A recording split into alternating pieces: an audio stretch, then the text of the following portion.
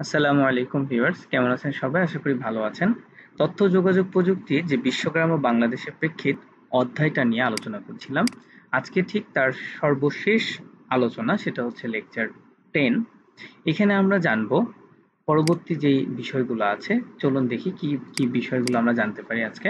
আজকের আমরা পাঠে যে বিষয়গুলো জানবো সেটা হচ্ছে যে বিশ্বগ্রাম ব্যবস্থায় নিচের বিষয়গুলো সম্পর্কে আমরা জানবো: তথ্য যোগাযোগ প্রযুক্তি ব্যবহারের নৈতিকতা, সমাজ জীবনে তথ্য যোগাযোগ প্রযুক্তির প্রভাব, তথ্য যোগাযোগ প্রযুক্তি এবং অর্থনৈতিক উন্নয়ন সম্পর্কে আমরা জানব। চলুন আমরা তাহলে এই বিষয়গুলো মূল আলোচনায় চলে যাওয়া যাক। তথ্য যোগাযোগ প্রযুক্তি ব্যবহারে নৈতিকতা। নৈতিকতা হচ্ছে মানুষের কাজকর্ম আচার ব্যবহারে সেই মূল নীতি যার উপর ভিত্তি করে মানুষ একটি কাজের ভালো বা মন্দ দিক বিচার বিশ্লেষণ করতে পারে। তথ্য প্রযুক্তির ব্যবহার সমাজের সকল ক্ষেত্রে ব্যাপক প্রভাব বিস্তার করা শুরু করেছে। এর ফলে কম্পিউটার ও সাইবার অপরাধ, গোপনীয়তা, ব্যক্তি স্বাতন্ত্র্যতা বা আইডেন্টিটি, চাকরি, স্বাস্থ্য, কর্মপরিবেশ ইত্যাদি বিভিন্ন ক্ষেত্রে নৈতিকতার বিষয়টি উদ্ভব হয়েছে। অনলাইন বিজনেস ডিকশনারি .com অনুসারে নৈতিকতা হলো the basic concepts and fundamental principles of dissent human conduct. একটা হচ্ছে যে মানুষ রাইট ওয়েতে কাজ করবে নাকি রং ওয়েতে, সেটা এখন আমাদের জানা দরকার। এই তথ্য যোগাযোগ প্রযুক্তি বা যে কোনো কিছুরই ভালো দিক এবং খারাপ দিক দুটোই থাকে। একটা চাকুর যেমন ধরুন সেটা দিয়ে ফল কাটা যায়, আবার সেটা দিয়ে কিন্তু মানুষকেও মারা যায়। সেরকমই তথ্য যোগাযোগ প্রযুক্তির ভালো দিক এবং খারাপ দিক আছে। তো আমরা ভালো দিকগুলো যেরকম জানবো, খারাপ দিকও জানতে হবে, তাহলেই না আমরা খারাপ দিকগুলো থেকে দূরে থাকতে পারবো। তথ্য যোগাযোগ প্রযুক্তির নৈতিকতার মূল নীতিসমূহ আমরা এখন জানবো। আনুপাতিকতা: প্রযুক্তির কল্যাণে অর্জিত সাফল্যে অবশ্যই ক্ষতি বা ঝুঁকি বেশি গুরুত্ব পাবে। অধিকন্তু অবশ্যই অন্য কোনো বিকল্প থাকবে না যা একই অথবা অল্প ক্ষতি বা ঝুঁকি সম্পন্ন তুলনামূলক সুবিধা অর্জন করবে। সম্মতি জ্ঞাপন: যারা প্রযুক্তির দ্বারা প্রভাবিত তারা অবশ্যই ঝুঁকিসমূহ অনুধাবন এবং গ্রহণ করবেন। ন্যায় বিচার: প্রযুক্তির সুবিধা এবং অসুবিধাসমূহের সুষম বণ্টন হওয়া উচিত। যারা প্রযুক্তির সুবিধা ভোগ করছেন তাদের উচিত ঝুঁকির কিছু অংশ বহন করা। ঝুঁকি কমানো: যদি অন্য তিনটি নির্দেশিকার দ্বারা ন্যায় বিচার গ্রহণযোগ্য হয় তাহলে সকল প্রয়োজনীয় ঝুঁকি এড়াতে প্রযুক্তির বাস্তবায়ন অবশ্যই করতে হবে।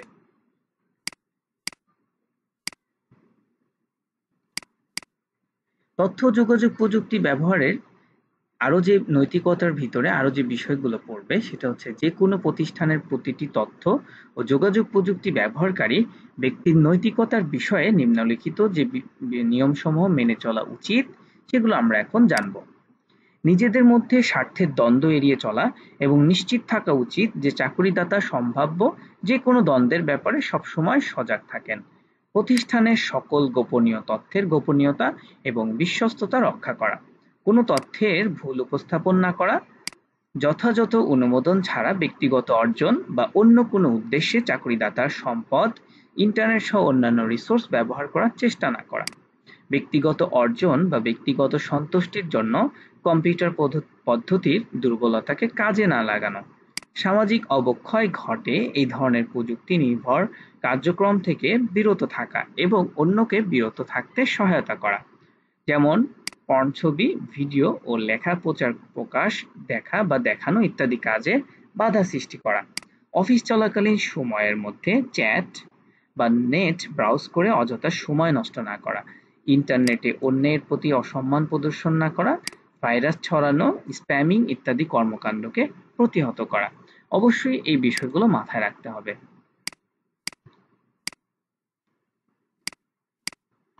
সমাজের কাছে সুনাগরিকের দায়িত্ব পরিচিত করে তুলতে হলে তথ্য প্রযুক্তিতে নৈতিকতার বিষয়ে নিম্নলিখিত নিয়মসমূহ মেনে চলা উচিত। যেমন, তথ্য প্রযুক্তির মাধ্যমে নিজের দক্ষতা ও জ্ঞান কাজে লাগিয়ে জনগণকে সকল ক্ষেত্রে নিজের বিশেষজ্ঞতার বিষয়টি অভিহিত করা উচিত। তথ্য প্রযুক্তি ব্যবহারের মাধ্যমে আমার সকল কাজই সামাজিকভাবে দায়বদ্ধ এটা নিশ্চিত করা। তথ্য যোগাযোগ প্রযুক্তি আইন এবং নীতিমালা মেনে চলা। জনগণের সমস্যার কারণ হয় এমন কোনো তথ্যের ভুল উপস্থাপন না করা। ব্যক্তিগত অর্জনের জন্য অবৈধভাবে তথ্য প্রযুক্তির ব্যবহার না করা।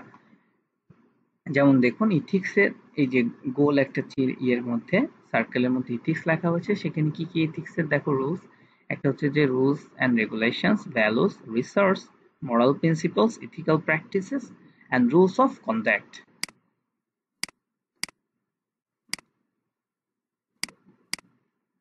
1992 সালে কম্পিউটার ইথিক্স ইনস্টিটিউট কম্পিউটার ইথিক্সের বিষয়ে 10টি নির্দেশনা তৈরি করে। নির্দেশনাগুলো রেমন সি বারকুইন তার in pursuit of A 10 commandments for computer ethics গবেষণাপত্রে উপস্থাপন করেছিলেন। এই 10টি নির্দেশনা হলো: অন্যের ক্ষতি করার জন্য কম্পিউটার ব্যবহার না করা, অন্য ব্যক্তির কম্পিউটারের কাজের উপর হস্তক্ষেপ না করা, অন্য ব্যক্তির ফাইলসমূহ হতে গোপন তথ্য সংগ্রহ না করা, চুরির উদ্দেশ্যে কম্পিউটার ব্যবহার না করা, মিথ্যা স্বাক্ষর প্রমাণ বহনের জন্য কম্পিউটারকে ব্যবহার না করা, যেসব সফটওয়্যারের জন্য অর্থ প্রদান করা হয়নি সেগুলো ব্যবহার বা কপি না করা, মানে এক কথা পাইরেটেড কোনো কিছু ব্যবহার না করা, অনুমতি ব্যতি রেখে অন্যের কম্পিউটার রিসোর্স ব্যবহার না করা, অন্যের বুদ্ধিবৃত্তি সংক্রান্ত ফলাফলকে আত্মসাৎ না করা, মানে অন্যের একটি রিসোর্সকে নিজের বলে চালিয়ে না দেওয়া। দেখা যাচ্ছে কেউ একজন কোড করেছে, একটা সফটওয়্যার বা একটা রোবটসের একটা কোড করেছে, সেটাকে নিজের নাম দিয়ে চালিয়ে না দেওয়া। প্রোগ্রাম লেখার পূর্বে সমাজের উপর তা কি ধরনের প্রভাব ফেলবে সেটি চিন্তা করা। কম্পিউটারকে ওই সব উপায়ে ব্যবহার করা যেন তা বিচার বিবেচনা ও শ্রদ্ধা প্রদর্শন করে।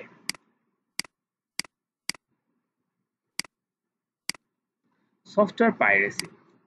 সফটওয়্যার পাইরেসি বলতে অনুমোদিত মালিক বা প্রস্তুতকারীর বিনা অনুমতিতে কোনো সফটওয়্যার কপি করা, ব্যবহার করা, নিজের নামে বিতরণ করা কিংবা কোনো প্রকার পরিবর্তনের মাধ্যমে নিজের বলে চালিয়ে দেওয়া ইত্যাদি কার্যক্রমকে বোঝায়।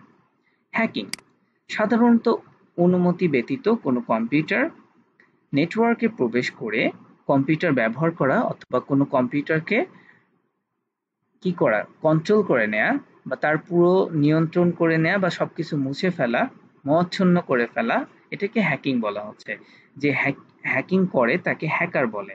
হ্যাকিং এর মাধ্যমে সাইবার অপরাধ সংগঠিত হয়, মানে সমস্ত তথ্যকে সে এনক্রিপ্ট করে ফেলে অথবা দেখা যায় তথ্যগুলোকে সে লক করে দেয় বা তথ্যগুলোকে সে চুরি করে ডিলিট করে দেয়, দিয়ে বলে যে তোমার তথ্য আমি ফিরিয়ে দিব তুমি যদি আমাকে টাকা দাও, অথবা সে একটা জরুরি ওয়েবসাইটকেই হয়তো সম্পূর্ণ নিয়ন্ত্রণে নিয়ে নেয়, এরপরে টাকা দিলে তারা ছাড়িয়ে দেয়। এই ধরনের কাজগুলো ক্ষতিগুলো করে। সাইবার ক্রাইম আক্রমণ। সাইবার আক্রমণ এক ধরনের ইলেকট্রনিক আক্রমণ যাতে ক্রিমিনালরা ইন্টারনেটের মাধ্যমে অন্য কারো সিস্টেমে বিনা অনুমতিতে প্রবেশ করে ফাইল, প্রোগ্রাম কিংবা হার্ডওয়্যার ধ্বংস বা ক্ষতি সাধন করে। একে সাইবার ভ্যান্ডালিজম ও বলা হয়। তার মানে সাইবার হামলা খুবই এখন একটা মহামারীর মতো ছড়িয়ে পড়েছে। এক দেশ আরেক দেশকে হামলা করছে, এক গ্রুপ আরেক গ্রুপকে হামলা করছে, এরকম। এরপর আছে কি প্লেগারিজম। প্লেগারিজম যেটা হয় যে অন্যের লেখা চুরি করে নিজের নামে চালিয়ে দেওয়া বা প্রকাশ করাকেই প্লেগারিজম বলছে। কোনো ব্যক্তি বা প্রতিষ্ঠানের কোনো সাহিত্য, গবেষণা বা সম্পাদনা কর্ম হুবহু নকল বা আংশিক পরিবর্তন করে নিজের নামে প্রকাশ করারই হলো প্লেগারিজম। অনেক সময় কোনো লেখার গুরুত্বপূর্ণ শব্দগুচ্ছ ও নকল করলে তা প্লেগারিজমের মধ্যে পড়ে। প্লেগারিজম একটি বেআইনি কাজ, কাজেই প্লেগারিজম প্রতিরোধ করা উচিত। স্প্যামিং। ইমেল অ্যাকাউন্টে প্রায় কিছু কিছু অচেনা ও প্রয়োজনীয় ইমেল পাওয়া যায় যা আমাদের বিরক্তি ঘটায়। এই ধরনের ইমেইলকে সাধারণত স্প্যাম মেইল বলা হয়। সাইবার চুরি। অনলাইন ব্যাংকিং ব্যবস্থায় তথ্য চুরির সাথে সাথে অনেক সময় টাকা পয়সাও চুরি হয়। এক্ষেত্রে অপরাধীরা কোনো নেটওয়ার্কে প্রবেশ করে লুকিয়ে থাকে এবং ইউজার কর্তৃপক্ষ প্রদত্ত তথ্য ডেটাবেজের কপি তৈরি করে। সাইবার চুরি কয়েকভাবে হতে পারে: ডেটা চুরি এবং ব্যক্তি পরিচয় চুরি।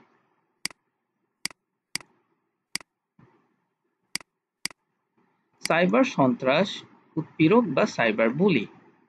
তথ্য প্রযুক্তি ব্যবহারের মাধ্যমে কোনো ব্যক্তিকে হুমকি প্রদান করা বা সামাজিকভাবে হেয় প্রতিপন্ন করা, আতঙ্ক সৃষ্টি করা বা কারো ব্যক্তিগত তথ্য বা ছবি সামাজিক মাধ্যমে প্রকাশ করা, সামাজিক মাধ্যমগুলোতে বিভিন্ন স্পর্শকাতর বিষয় সম্পর্কে ভুল তথ্য প্রকাশ করা বা গুজব ছড়ানো, সমাজে বিশৃঙ্খলা সৃষ্টি করা বা সম্প্রদায়গত বিদ্বেষ ছড়ানো, এসব কিছুই সাইবার সন্ত্রাসের অন্তর্ভুক্ত। সাইবার বুলিং এখন বর্তমানে অনেক বেশি হচ্ছে, এই জন্য আমাদেরকে সচেতন হতে হবে। সাইবার সন্ত্রাসের জন্য মোবাইল, কম্পিউটার, ট্যাবলেট ইত্যাদি যন্ত্রাংশ এবং বিভিন্ন সামাজিক যোগাযোগ মাধ্যম, website, text message, chatting, email, fake profile ইত্যাদি ব্যবহার করা হয়। সাধারণত কিশোর কিশোরীরা ও তরুণ বা যুবক যুবতীদের ক্ষেত্রে সাইবার সন্ত্রাস ঘটে থাকে। এর ফলে যেমন তাদের সামাজিক ও পারিবারিক জীবন ক্ষতিগ্রস্ত হয়, ঠিক তেমনি তাদের ভেতরে হীনমন্যতা বোধ হয়, হতাশা, আতঙ্ক, এমনকি আত্মহত্যার প্রবণতাও দেখা যাচ্ছে। প্রতারণা বা স্পুফিং। নেটওয়ার্ক সিকিউরিটির ক্ষেত্রে স্পুফিং আক্রমণ হলো এমন একটি অবস্থা যেখানে কোনো ব্যক্তি বা কোনো একটি প্রোগ্রাম মিথ্যা বা ভুল তথ্য উপস্থাপনের মাধ্যমে নেটওয়ার্কে বিভ্রান্ত করে এবং এর সিকিউরিটি সিস্টেমে অনুপ্রবেশ করে অনৈতিকভাবে সুবিধা আদায় করে। তাহলে আমরা বেশ অনেক গুরুত্বপূর্ণ বিষয় এই অধ্যায়ে জানছি। আরেকটা হচ্ছে ফিশিং। ফিশিং ও ভিশিং ইলেকট্রনিক যোগাযোগ ব্যবস্থা বা ইন্টারনেট কোনো বিশ্বাসযোগ্য সত্তার শব্দবেশ ধারণ করে বিদ্বেষপরায়ণ হয়ে ক্রেডিট ও ডেবিট কার্ডের বিস্তারিত তথ্য, ইউজার নেম ও পাসওয়ার্ডের মতো সংবেদনশীল তথ্য চুরির প্রচেষ্টাকে ফিশিং বলে। মোবাইল টেলিফোন, ইন্টারনেট ভিত্তিক বিভিন্ন ফোন বা অডিও ব্যবহার করে ফিশিং করাকে ভিশিং বলে। ফিশিং সাধারণত কি, আমি একটু যদি উদাহরণ দিই, ধরুন কোন একটা লিঙ্ক আপনাকে দেওয়া হলো, আপনি লিঙ্কে গেলেন, দেখলেন যে সেটা আপনার পরিচিত সেই ওয়েবসাইটের লিঙ্কই এবং আপনি সেখানে গিয়ে আপনার তথ্যগুলো দিয়ে ফেললেন, যেমন হতে পারে ফেসবুক, এবং সেখানে আপনার ইউজার নেম পাসওয়ার্ড দিয়ে ফেলার সাথে সাথে সেই ব্যক্তি আপনার ইউজার নেম পাসওয়ার্ড পেয়ে যাবে এবং আপনি দেখলেন যে ওই পেজটা অন্য একটা পেজে রিডাইরেক্ট করলো, কিন্তু আপনি বের হয়ে চলে গেলেন, কিন্তু আলটিমেটলি আপনার পাসওয়ার্ডটি সে ব্যক্তি পেয়ে গেল। এরপর আছে কি স্নেকিং, গোপনে ব্যবহারকারীর চোখ এড়িয়ে কম্পিউটার বা নেটওয়ার্ক সিস্টেমে তার গুরুত্বপূর্ণ তথ্যাদি নিজের আওতায় নিয়ে আসাকে স্নিকিং বলে। তারপর আছে কি তথ্য যোগাযোগ প্রযুক্তি আইন 2006। এই আইনে 57 ধারায় ইলেকট্রনিক ফর্মে মিথ্যা, অশ্লীল বা মানহানিকর তথ্য প্রকাশ সংক্রান্ত অপরাধ ও এর দণ্ড সম্পর্কে বলা হয়েছে। বর্তমানে এই আইনটি কিছুটা চেঞ্জ করা হয়েছে বা করা হয়েছে। পর্নোগ্রাফি আইন 2012। এই আইনের বর্ণিত আছে কোনো ব্যক্তি ইন্টারনেট বা ওয়েবসাইটে বা মোবাইল ফোন বা অন্য কোনো ইলেকট্রনিক ডিভাইসের মাধ্যমে পর্নোগ্রাফি সরবরাহ করলে 5 বছর পর্যন্ত সশ্রম কারাদণ্ড এবং 2 লক্ষ টাকা পর্যন্ত অর্থদণ্ডে দণ্ডিত হবেন। এই বিষয়গুলো আপনাদের জানতে হবে, যারা বিভিন্ন গ্রাম অঞ্চলে দেখা যায় যে দোকান দিয়েছেন কিন্তু তারা এই ধরনের বেআইনি কাজ করছে, এটা ঠিক নয়। ডিজিটাল নিরাপত্তা আইন 2018 সাইবার অপরাধ সংক্রান্ত সর্বশেষ আইন যা বর্তমানে বলবৎ আছে। এই আইনে 17 থেকে 36 ধারায় বিভিন্ন ধরনের অপরাধ ও তার দণ্ডের বিধান দেওয়া আছে। তাহলে আমরা নিরাপত্তা আইন সম্পর্কে আগে আমাদের না জানা থাকলে আমরা তো ভুল করে ফেলবো। সমাজ জীবনে তথ্য যোগাযোগ প্রযুক্তির যে প্রভাবগুলো আছে সেগুলো আমরা এবার জানবো। টেকসই উন্নয়ন, দারিদ্র্য বিমোচন, কর্মসংস্থান সৃষ্টি, সর্বোপরি মানুষের জীবনযাত্রার মান উন্নয়নে তথ্য যোগাযোগ প্রযুক্তির সরাসরি প্রভাব লক্ষণীয়। যে দেশ তথ্য যোগাযোগ প্রযুক্তির ন্যায়সঙ্গত ব্যবহার নিশ্চিত করতে পেরেছে তারাই সাফল্যের শিখরে অবস্থান করছে। এ প্রসঙ্গে জাতিসংঘের সাবেক মহাসচিব বান কি মুন এর উক্তিটি উল্লেখযোগ্য। Information and communication technologies have a central role to play in the quest for development, dignity and peace. আইসিটির উন্নয়ন মানব সমাজের প্রায় প্রতিটি ক্ষেত্রকে পরিবর্তিত করেছে এবং বিভিন্নভাবে আমাদের জীবনযাত্রাকে প্রভাবিত করছে। সমাজ জীবনে আইসিটির প্রভাব কখনো ইতিবাচক আবার কখনো নেতিবাচক।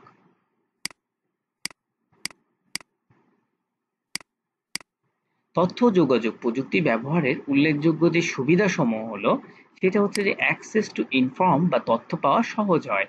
পৃথিবীকে হাতের মুঠোয় চিন্তা করা সম্ভব, অর্থাৎ যে কোনো স্থানের সাথে তাৎক্ষণিক যোগাযোগ সম্ভব হয়। তথ্যের খরচ কমে যায় এবং ব্যবস্থাপনায় ব্যয় সংকোচন হয়। জীবনযাত্রার মান উন্নত হয়, দক্ষতা ও কাজের গতি বৃদ্ধি পায়, মনুষ্য শক্তির অপচয় রোধ হয় ও মানব সম্পদ উন্নত ও সহজ হয়। ই-কমার্স ও ই-বিজনেসের মাধ্যমে ব্যবসা-বাণিজ্যে লাভজনক প্রক্রিয়ার সৃষ্টি হয়।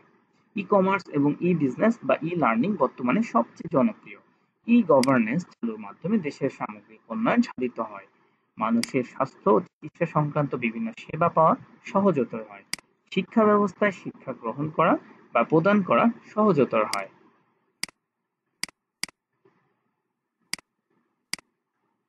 সমাজে তথ্য ও যোগাযোগ প্রযুক্তির নেতিবাচক প্রভাবসমূহ হলো অনলাইন যোগাযোগ ব্যবস্থার জনপ্রিয়তার কারণে মানুষ সামনাসামনি আলোচনার আগ্রহ হারিয়ে ফেলেছে। মানুষ বেশি আত্মকেন্দ্রিক ও অন্তর্মুখী হয়ে যাচ্ছে এবং হ্যাকিং, পর্নোগ্রাফি ইত্যাদি অনৈতিক কর্মকাণ্ডে আসক্ত হচ্ছে। দিন দিন শিশুরা বিভিন্ন ধরনের কম্পিউটার গেমস এর দিকে বেশি ঝুঁকে যাচ্ছে বলে আউটডোর গেমস এর প্রতি আগ্রহ হারিয়ে ফেলছে। অধিক সময় কম্পিউটার ব্যবহার করলে বিভিন্ন প্রকার মানসিক ও চোখের সমস্যা দেখা দেয়। তথ্য যোগাযোগ প্রযুক্তির কিছু কুফল আছে, যেমন অশ্লীলতা, গোপনীয়তা, ক্রমবর্ধমান বেকারত্ব, শারীরিক ও মানসিক সমস্যা, অবাধ তথ্য প্রবাহ, মিথ্যাচার এবং সামাজিক সমস্যা। এই বিষয়গুলো সম্পর্কে একটু ছোট করে বলি। টেলিভিশন এবং ইন্টারনেটে অনেক অশ্লীল এবং নগ্ন প্রচারণায় মানুষের নৈতিক চরিত্রের উপর বিরূপ প্রতিক্রিয়া সৃষ্টি হচ্ছে।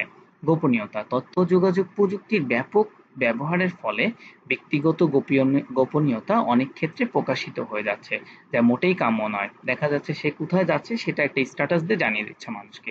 এটা মোটেই ঠিক নয়। এতে করে দেখা যায় যে তাকে যদি কেউ ক্ষতি সাধন করতে চায় তার পিছনে লেগে যাচ্ছে।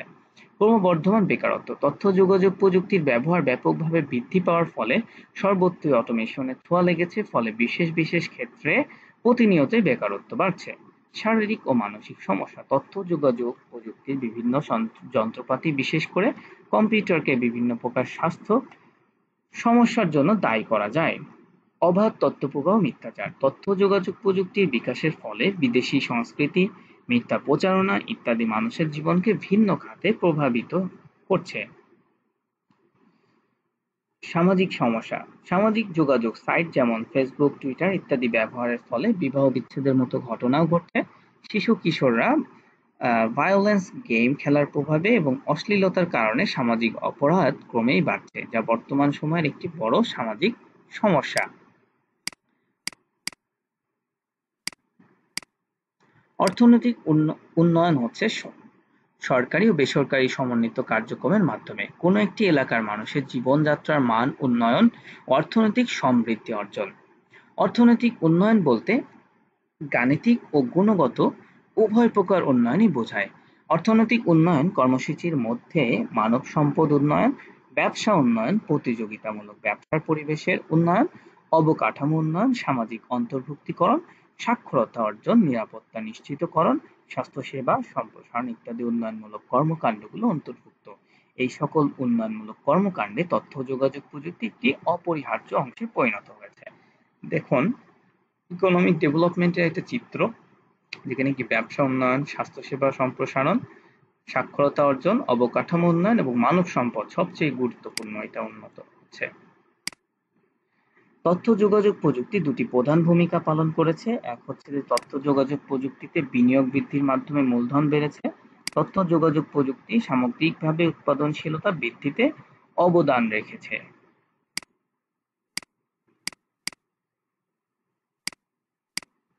তথ্য যোগাযোগ প্রযুক্তি নিম্নোক্ত উপায়ে উন্নয়নশীল দেশগুলির অর্থনৈতিক প্রবৃদ্ধি ত্বরান্বিত করে: সস্তা ও মানসম্মত আইসিটি পণ্য সরবরাহ এবং প্রান্তিক জনগোষ্ঠীকে যোগাযোগের সক্ষমতা প্রদান, শিক্ষা, প্রশিক্ষণ ও চাকরি ক্ষেত্রে সম অধিকার দেওয়ার মাধ্যমে বৈষম্য দূরীকরণ, সহজে তথ্য প্রাপ্তির বন্দোবস্ত, ব্যবসা প্রতিষ্ঠানগুলোকে বৃহৎ বাজার সুবিধা প্রদান, ইলেকট্রনিক গভর্নমেন্ট সার্ভিস সিস্টেমের মাধ্যমে সরকারি আমলাতন্ত্র হ্রাস, দেশের স্টেকহোল্ডারদের মধ্যবর্তী যোগাযোগ ও সহযোগিতা বৃদ্ধি।